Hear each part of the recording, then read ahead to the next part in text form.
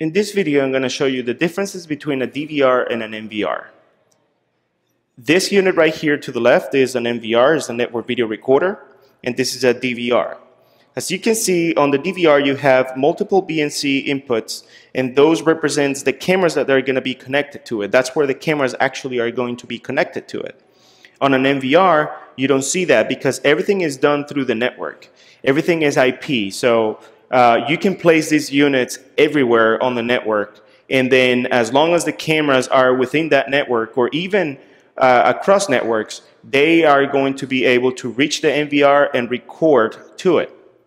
On a DVR, the connection to the camera is a point-to-point connection, so you will use a cable like this. This is a regular BNC cable. One end goes to the DVR and the other end will go to the camera. On NVR, you will have just a simple cable connections. One cable will be connected to your router. This is a wireless router, so you can see here. As long as the DVR is connected to one of the ports of the router, the only thing you got to do is connect your camera to that same router, and that's pretty much it. This particular camera is an IP 2 megapixel dome, and the only thing you got to do is just connect this end to it.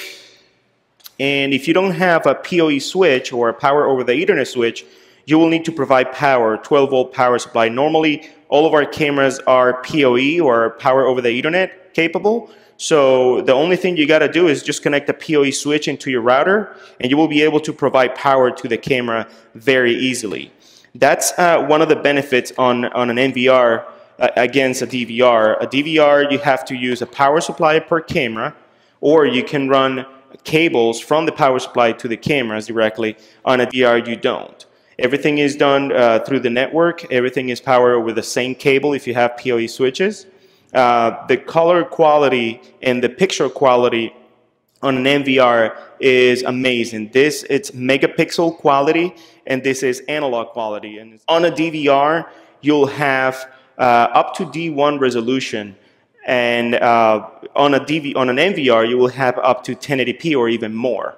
So that's one of the main differences between a DVR and an NVR. Again, an NVR can be placed anywhere. You can also have redundancy through the network. The only thing you got to do is just plug in another unit on the network and set up to record the main NVR.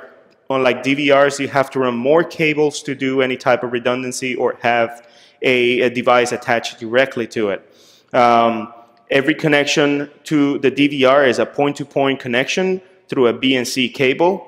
And on an NVR, everything is done through the network itself using Ethernet cable, Cat5 cable. And quality-wise, they're both excellent units, but quality of recording on a megapixel or an NVR is going to be higher than a regular analog system or a DVR. I hope this has been informative to you, and thank you for watching.